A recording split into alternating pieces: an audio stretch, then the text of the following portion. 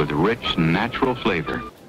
Hey, this is Barry for Aquarium Outfitters and Fish Store, and welcome to Species Spotlight. Today we're going to be talking about the yellow tang. This beautiful fish comes from the reefs of Hawaii, but it can also be found spread throughout Indonesia and the Great Barrier Reef. Also known as the yellow sailfin tang or the yellow surgeonfish, the yellow tang is one of the most sought-after fish for the home saltwater aquarium. It's an active fish and has great color, and it's nice to watch as it swims all over the aquarium. It's relatively hardy and easy to take care of. Normally these fish are reef safe and do a good job of chewing on the algae in your tank. It can be a feisty fish, so if you're going to add it to a tank with more peaceful companions, you'll want to add him later so that he doesn't have the time to get territorial before the others get settled in. On that note, they can be increasingly territorial to other tangs, especially of the same species. If you want to try multiple tangs in your tank, make sure you have a very large tank, and you'll probably have the best luck with adding different types of tangs with different body shapes.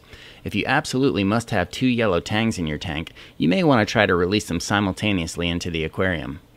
While normally a herbivore, these guys will eat the meaty food that you put in your tank for the other fish, but you need to make sure they're getting good helpings of seaweed or algae. This will help with their health, and it's said to keep their aggression down.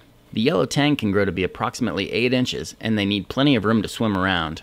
The minimum recommended tank size for this fish is 100 gallons. So let's go over our checklist. The yellow tang is an easy care level fish that is feisty, but they work well in both reef or fish-only tanks.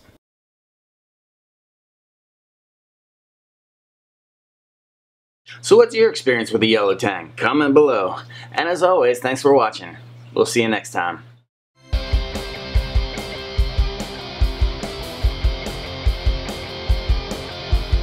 The yellow tang commonly lives 5 to 7 years in the aquarium, but there are some reports of them living substantially longer in larger tanks with good husbandry or in the wild. No wonder new tang was selected for the space shuttle.